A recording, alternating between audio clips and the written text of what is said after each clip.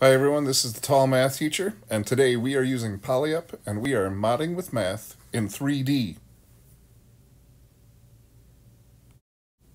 So I teach middle school math, 7th grade pre-algebra, and I want to show you something that I think you can use in the math classroom.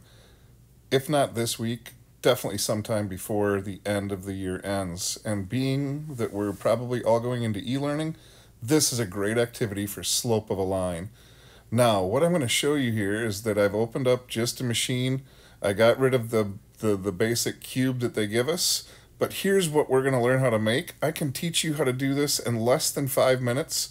Watch this. We have a line that's being graphed. That's actually graphing the equation y equals 2x plus 1. And then I have the cube that is going up 2 over 1, rise over run, up 2 over 1. And I'm going to show you how to make this right now. So I started by just dragging these two shapes out, these two different shapes, one from the one from the U-cubed wooden shapes that came out, and the other from just the U-cube shapes, all these great new shapes that U-cubed gave us. And what we're going to do is we are going to go inside. I think we'll go inside we'll go inside both of them. Notice I have a turtle chip on one, and I do have an engine chip on the other. Let's talk about how this turtle chip is going to work. What we're going to do is take this cube and tell it, hey, I want you to start at a certain point.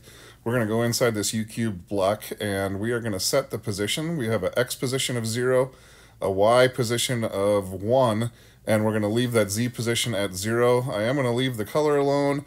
You notice down below there's a new switch that talks about moddable. If it's off right now or on, you can toggle it. Moddable means that students can work with it when they're playing with it. Moddable, they can move it around themselves. That's a new feature that polyup just pushed out. I'm going to turn off moddable for right now, and this is going to be all we're going to use with the U-cubed block. What we're going to do next is we are going to go inside this turtle block, and I want to show you what I did. This turtle block, all it's going to do is go 2 units. Well, let's see first what we're going to do. We're going to talk about how to get this turtle back block to move. We are going to drag out a couple blocks. These are the basic movement blocks that you'll find in polyup. I'm telling it to go 2 spots to the left and 1 spot forward. And it is going to repeat that over and over and over into infinity until I tell it to stop. So this is a pretty basic chip that our kids could easily play with. The engine chip is a little bit more difficult, might require a little bit more guidance. Engines can graph functions for us. They're really neat. Again, we are going to tell this shape, put your pen down. I want you to leave a line. But what we're going to do now is we are going to graph, we're going to plot. You can see the plot cube that I brought out there, the plot block.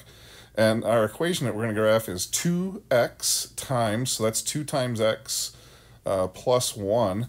And watch what happens here now that you know what's inside it. This shape is actually not at the y-intercept right now, but as soon as I turn on the power, it jumps up there to the y-intercept, and it will graph 2x plus 1. Again, I've got the rise over the run.